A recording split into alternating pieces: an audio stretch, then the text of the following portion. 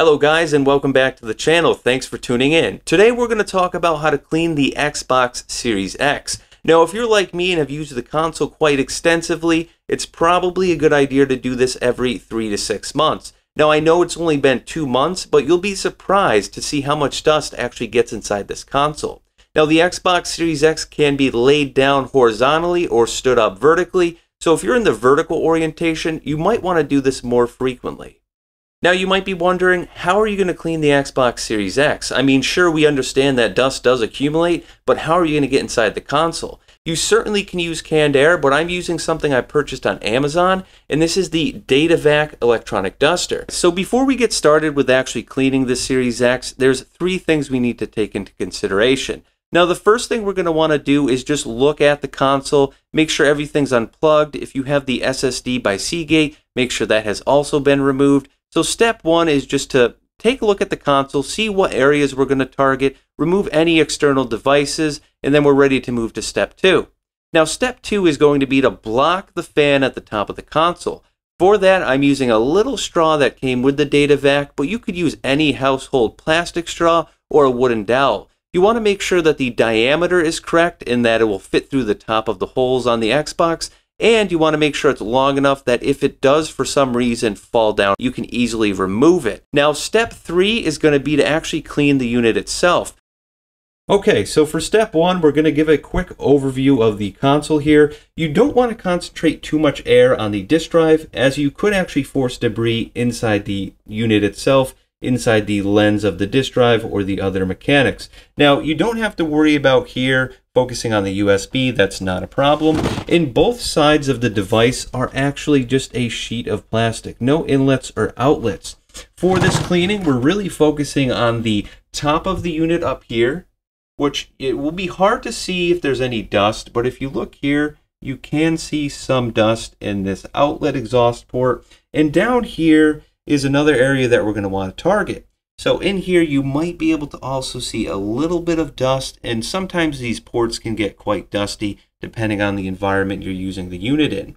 So here's a good example of why we do step 1. We have the 1 terabyte SSD card. We're just going to remove that nice and easily and just set that aside.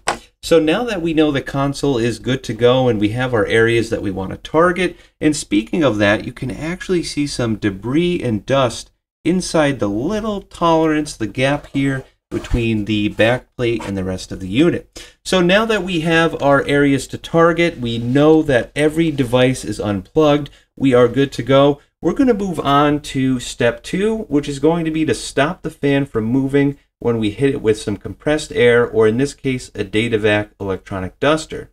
On to step 2, we're going to take our little trusty straw here, and we're going to go to the top of the console, and we're just going to find a good spot to place this, which can be right between the fan blades, and we're just going to set it just like that. It will be hard to see, but it's really just barely touching the fan, just enough to stop it, and we might actually hold that while we spray this down with some compressed air. So step 3 is going to be to take our DATA VAC unit here, plug it in, and get started. So guys, we're going to hit this with some air. I think I'm going to start at the bottom here just to do some agitation. So here's our DATA VAC going in.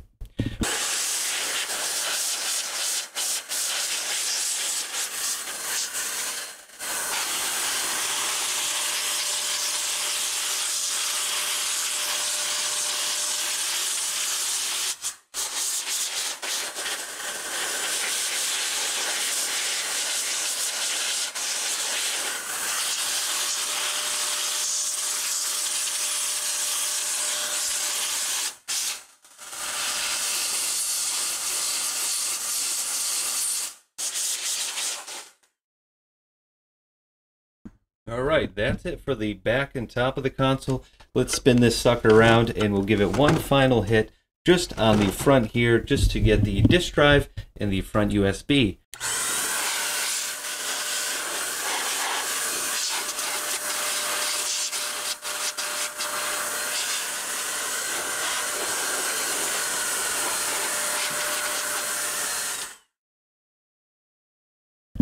And that's it, guys. It's really that easy. Whether you're using a DATA VAC or compressed air, all you have to do is follow these 3 easy steps and you'll have a nice, clean Xbox for many years of gaming to come.